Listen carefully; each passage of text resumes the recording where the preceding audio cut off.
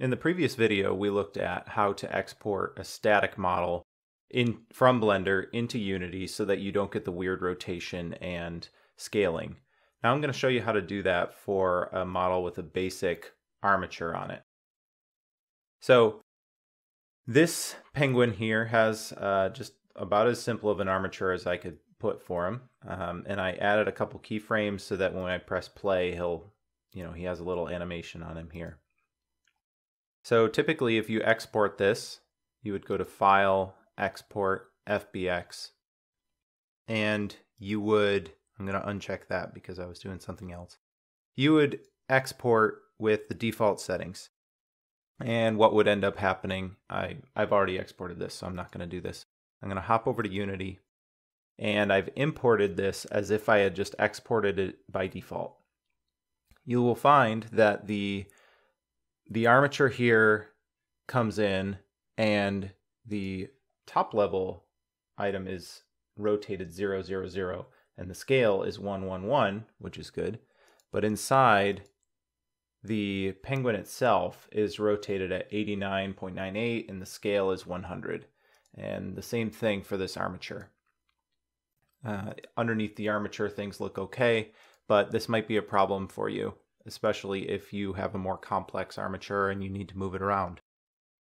So, back in here, there's one option that you may have already tried, and that is to apply transform. So if you went to File, Export, FBX, and you wanted to use this checkbox here, this automatically came back, but if you check this, and you'll notice it says experimental for a reason. It says warning because there's some known, it doesn't work quite right with armatures. You can export this, and I've already exported this once here to this Armature EXP. And I'll hop back into Unity and try and show you what happens. So I'll import this new asset, import, and then if I put this in the scene, it looks okay.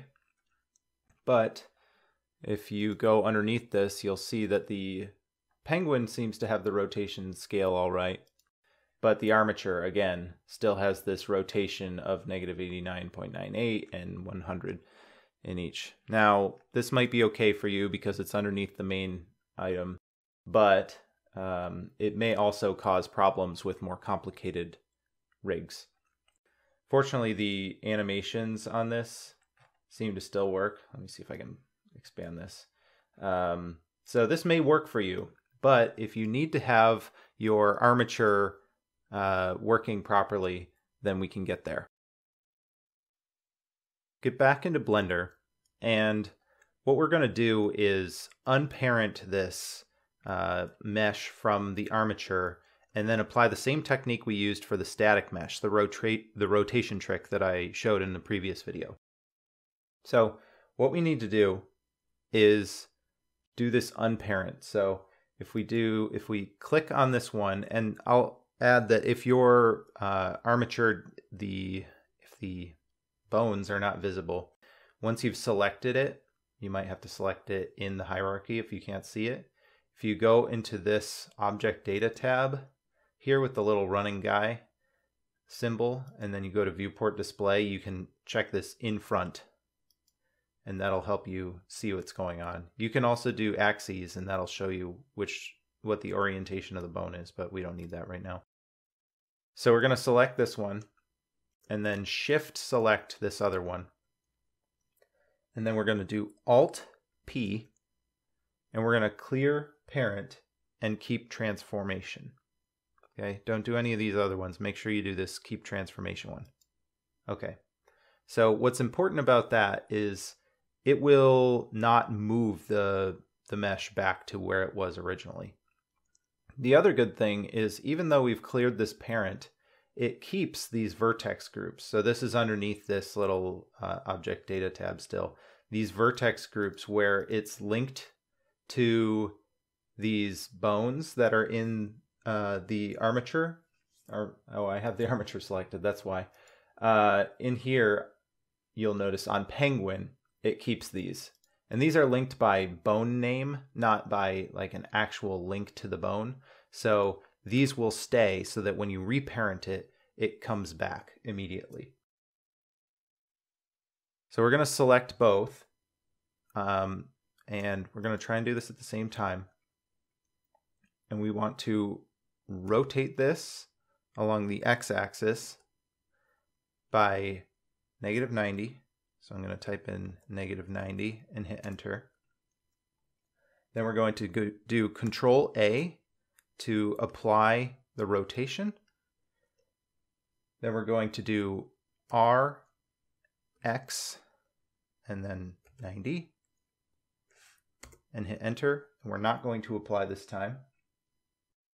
Then I'm going to select the mesh first, so you'll notice that the bones are not selected. Then Shift select this armature, and then I'll hit Control P to parent the first one we selected to the second one we selected. So we're parenting the mesh to the armature, and we're going to do this first one, armature deform. In the past, you may have done something like these empty groups or automatic weights. If you do that, it's going to reset all of those, all of the weights that you applied, so that when you rotate the arm and stuff, it won't be what it was before. So we want to just do this first option here, armature deform. Okay, and then you should be able to go into pose mode and just double check. If I hit R and rotate this, this is back as it was. So I'll switch back into object mode, and then we can do our export. So we will make sure these are selected. We will export the FBX, and you may want to use selected objects or not. I don't think it matters in this case. We're not going to apply the transform here, but what we will do is apply scale, and we'll use FBX unit scale. So I'm going to give this a name of penguin armature. Let's call it perfect. I don't know if it's actually perfect, but it seems to work pretty well for what we want to do. So I'll go back into Unity, right click, import new asset, and we'll import penguin armature perfect. I'll drag him into the scene, and all appears normal at the top level. We've got zeros and ones, that's good. Inside the mesh is also zeros and ones, and the armature is zeros and ones. So now we've got a mesh that is probably more what you were hoping for when you first set out to export an armature mesh.